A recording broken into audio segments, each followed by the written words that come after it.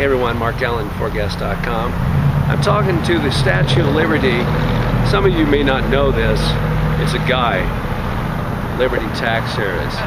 What did they pay you? They pay you like $8 an hour? That's not bad for just standing out on the street. Yeah. Anyone can go in and apply and do this part-time?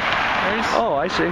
So, it's just seasonal during tax time, so it's not like a permanent job, but it gives a little extra cash here and there. Yeah. So, do you ever feel self-conscious of being the Statue of Liberty?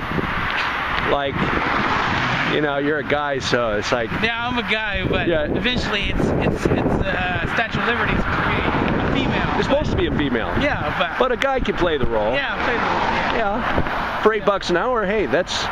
Hey, I'll play a girl for $8 an hour. Hey, that's not bad.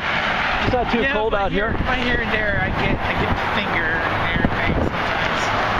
But I try to ignore them.